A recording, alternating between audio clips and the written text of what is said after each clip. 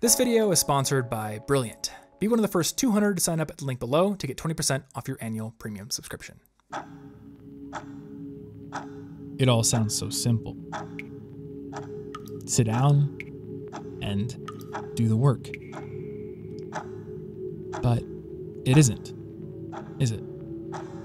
Ever since you merged your workspace with your living space, ever since the days began to bleed into one another in an undifferentiated cycle of light and dark, ever since your social interactions moved to small, fake islands, you haven't been able to focus. Shaya's impassioned calls to action fail to stir you. And you're starting to wonder if you'll ever be able to concentrate or get anything worthwhile done ever again. This is really dramatic, isn't it? Okay, so I've heard this a lot lately. It is way harder to stay focused when you're working at home versus your office or a coffee shop or wherever it is that you normally work. The lack of separation between your work and your personal life, not to mention lots of additional distractions floating around, means that your home is kind of like the final boss of difficult workspaces. Well, no, that would probably be a Chuck E. Cheese, actually. But still, today I want to talk about how you can actually stay focused on your work, not to mention get started on it in the first place when you're working from home. And first, we need to talk about intentionality. Potentially the most useful thing you can do when you sit down to work is to set a strong intention first. If you're anything like me, I'm sure you can think back to a time when you sat down and instead of working intentionally, you found yourself bouncing between mostly useless busy work tasks. Things like answering your email or checking your credit score. How is this even possible? These tasks are easy and they give you an immediate feeling of accomplishment, so they're tempting to work on,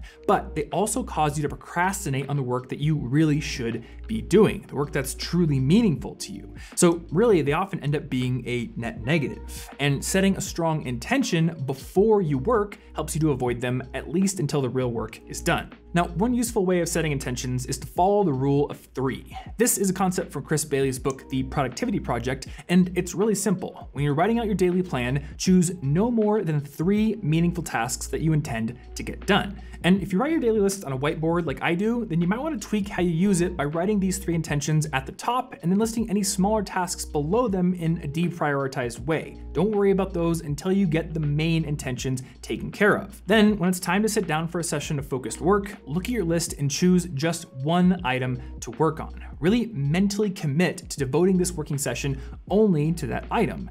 And just like that, you now have a strong intention that will help to guide you and keep you on task. Or at least you would if you happen to be sitting in an empty room in like a monastery with no phone or internet access or anything else to distract you. But since you're at home, I would wager that your environment is absolutely teeming with distractions. And if your intentions are going to be translated into action, then these need to be dealt with. There's just no getting around it. And that has to deal with how your brain is wired. The human brain has evolved over millions of years to be a highly sensitive instrument, ever attentive to the small changes in a constantly shifting and often dangerous environment. And while this has enabled the very survival of our species, it has also made a lot of people very angry and has been widely regarded as a bad move. And that is, not least of which, because it renders us easily distracted when we're trying to do complex work, even if we set a strong intention beforehand. Because meaningful work is hard, because it requires us to really tax our higher brain functions, we are naturally resistant to doing it, and will take any excuse to fixate on something else. Additionally, our brains also have what's called a built-in novelty bias. Even when we're not resisting difficult tasks, we are drawn to new things, kind of like flies to a light bulb. An analogy can be found in an observation that I made back when I was in middle school. See, when I was a student, I used to carry a pack of chewing gum in my pocket for myself. And anytime that I would get a piece of gum out, again, for myself, any one of my classmates who saw the pack of gum come out of my pocket would stop what they were doing and instantly become a mooch. I will literally die if you do not give me a piece of that right now. And saying the word no to any of these classmates was like hitting them in the face with a brick. The wounded looks in their eyes told me that in denying them that stick of Big Red, I had ripped apart their dreams, torn their hopes to ribbons, and extinguished every spark of happiness and joy that had kept them pushing forward in this cruel, cruel world thus far. And yet, seconds before this exchange would happen, not one of those classmates was thinking about chewing gum. Hadn't even crossed their mind. And this is how our brains work. We have this novelty bias, but of course, a novel object has to be brought to our attention for it to be engaged. Out of sight, out of mind. It's why marketers and advertisers talk so much about the AIDA framework: attention, interest, desire, and action. It's the order of operations that governs most of the actions we take, including the ones that lead us to indulging in distractions. Also, if you don't chew Big Red, then fortunately, you can use this knowledge of human psychology to your advantage. If you know that being merely exposed to a potential distraction is going to put you aboard the Beta Express on a one-way journey to wasting the rest of the day and looking at more cat pictures than you probably need to, then all you need to do is ensure that you aren't exposed in the first place. So, Anna was going to help me film a skit for this part of the video. Then, she fell victim to the worst distraction in the entire house. In other words, remove any potential distractions before you start working. Dealing with them ahead of time is infinitely easier than trying to fight them in the moment. I swear I'm just getting footage to make this point more visual. 6 hours later. Now, you're not always going to be able to do this. Chris Bailey's book Hyperfocus breaks distractions down into 4 different categories based on whether or not you have control over them and whether you find them fun or annoying. And those that you have no control over, like loud colleagues, construction noises, or calls from your mom, are hard to plan for ahead of time. The best you can do is to deal with them while keeping your original intention in mind and then get back on track as quickly as possible. But the distractions that you can control can also be dealt with in advance. And let's start with your phone because it's probably the worst offender. Now, in the past, I have been a bit soft on phones. Put it on Do Not Disturb, I said. Use features like focus mode on Android or screen time on iOS to simply limit the time when you can access distracting apps. But you know what? I think it's time to get a little bit tougher. If you don't need your phone for your work, and let's face it, you probably don't, then keep it out of arm's reach. Personally, I've been setting my phone to Do Not Disturb mode for most of the day and also putting it on the printer at the other side of my office, so again, it's out of arm's reach. I also have it set so my favorite contacts can get through Do Not Disturb, so my phone does actually work as a phone, but everyone else gets silenced along with all app notifications. Your computer is also a huge potential distraction, and that is mostly due to the fact that it's connected to the internet.